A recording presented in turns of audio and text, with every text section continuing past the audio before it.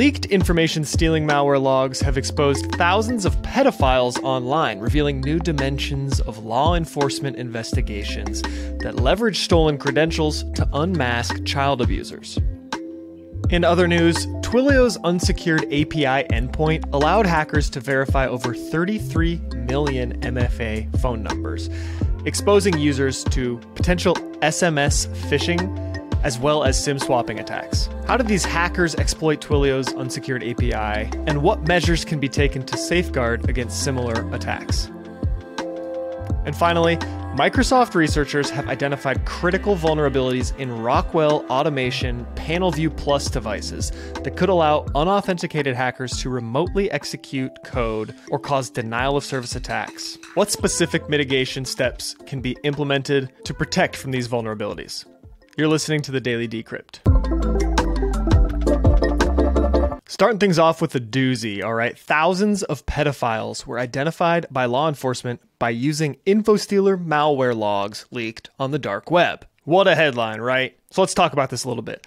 Security researchers at InSync Group identified 3,324 unique accounts that access child sexual abuse material, or CSAM, sites by analyzing data stolen by malware like Redline, Raccoon, and VDAR. The data included credentials, IP addresses, and system information. This stolen data allowed investigators to link CSAM users to their legal online accounts such as email, banking, and social media, which ultimately led to multiple arrests by unmasking individuals' identities. So these security researchers were looking to develop a proof of concept, proving that these pedophiles could be identified using Infostealer malware logs. And so what they did was they went to the Recorded Future Intelligence Cloud, which is essentially a service that monitors the dark web for information on corporations' employees, which includes dumps of Infostealer logs, but also like compromised passwords, credentials, etc. The whole service that you can get for free on Have I Been Pwned. But through this research, by using just collections of Infostealer logs that have been leaked on the dark web,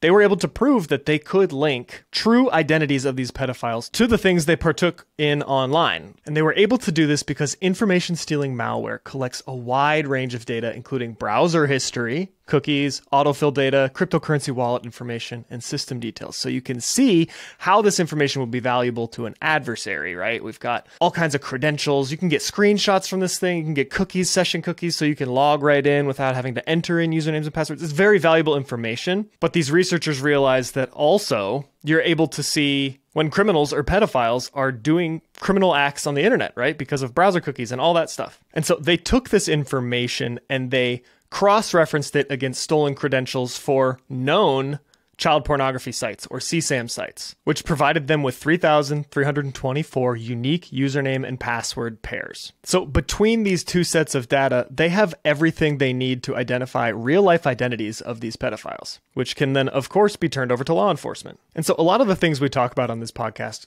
are in regards to criminals like ransomware artists or hackers or attackers or whatever you want to call them, right? But there can sometimes be a gray line where the law and sort of ethical morals differ, right? Like hacking isn't always purely malicious. It can be done for good too, like penetration testing and stuff like that. There's a lot of gray lines in hacking. When it comes to pedophilia and sex offenders, there's not much of a gray line.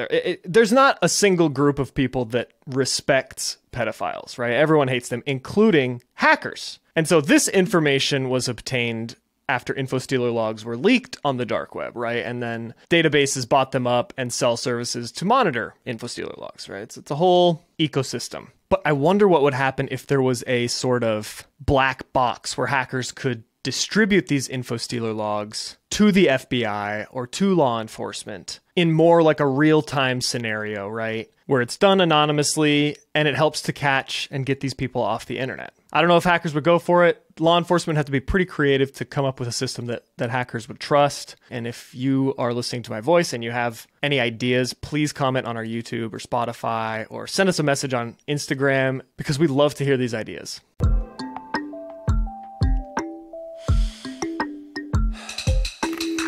Hackers have exploited an unsecured API endpoint to verify millions of Authy MFA phone numbers. A threat actor named Shiny Hunters leaked a CSV file with 33 million phone numbers registered with the Authy service. This file includes account IDs, phone numbers, account statuses, and device counts. Twilio has confirmed the breach and secured the compromised API endpoint, and they're also claiming that they have no further evidence of system breaches, but they do recommend updating to the latest Authy Android version 25.1.0 and iOS version 26.1.0 for enhanced security. So why is this bad? Like, why do I care if someone has my phone number and my device count and my account status? Why do I care? Well, on a smaller level, you probably don't, right? If someone wanted to personally target you, they could find your phone number pretty easily through a couple quick OSINT Google searches or Facebook or yellowpages.com or cybersecurity background checks. They could find it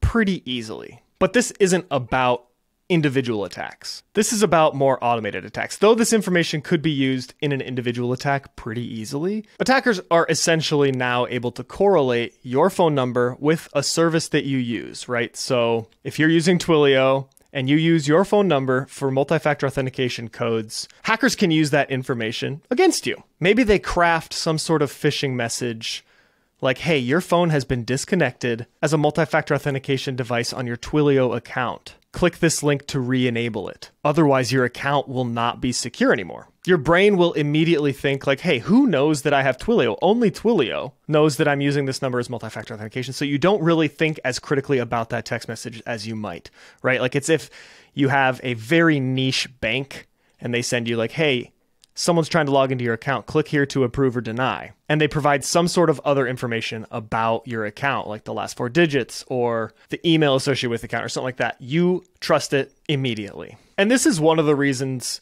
cybersecurity professionals claim that SMS-based multi-factor authentication is far less secure than app-based. Like anything is better than nothing. So if you have to use SMS-based multi-factor authentication, yes, great. But anyone can send you a text message, and attackers can be pretty creative. And now the main reason we don't like SMS-based multi-factor authentication is for a thing called SIM swapping, which is where an attacker will call up your mobile phone carrier and try to convince them to switch your number to their device. And then they can receive those text messages and log in as you. But the last thing I want to drill home is that as a result of this breach, attackers now know that you use this service and that you use this number for multi-factor authentication. And so they can then go attempt to log in. Maybe they have some breached credentials on you from a different site that you've reused in Twilio. They can go attempt to log in. You can use social engineering techniques to try to get you to share that code with them from your phone number, or they can attempt to SIM swap you. It just increases the ability that you can be attacked, and we don't love that.